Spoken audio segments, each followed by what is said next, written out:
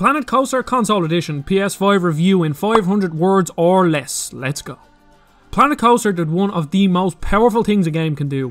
It transported me back to a time when I was about 6 years old building a theme park in Roller Coaster Tycoon 3. I'm sure my park was an absolute disaster, but I thought it was great. It also brought me back to when I was 8 playing Thrillville on the PS2. Another game developed by Frontier Developments. I don't have much experience with this genre, but I can easily say that this is my favourite management game. So the game is broken up into 3 modes: sandbox mode, which is quite self-explanatory; career mode, where you're dropped into a pre-built park and given increasingly hard objectives to get either bronze, silver or gold rank; and my favourite, challenge mode. This is basically sandbox, but you have limited money.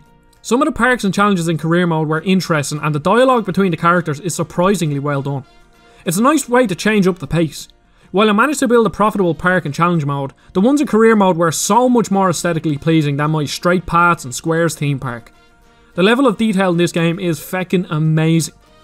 Now, a good portion of your time is spent in menus, looking at customer and staff happiness, as well as checking your balance sheet to make sure you have enough money to keep your park ticking over. How you customise your park is quite amazing. There are so many buildings and decorations that all have a different theme. I opted for a pirate theme for my park because why the feck not? You can do all sorts of things like assign work rosters to different buildings so you can keep your high trained staff in the busier areas so they can handle the workload better. You can change the look of every single building too. And all this decoration has a purpose. The better the scenery, the happier guests and staff are, meaning you can charge higher prices for rides, entries and food in pursuit of that beautiful cash. Cash that is used for the best thing in the game: roller coasters. Building your own roller coaster is amazing. What makes it so fun is the statistics. You can't have it be too scary or nauseating, and you have to pay attention to the G-force your guests will experience. And if any of these are too much, no one will go on your roller coaster. Last thing to mention are the controls. I was surprised at how well they work on a controller. It took some time to get used to, but after a few hours I was zipping around the menus.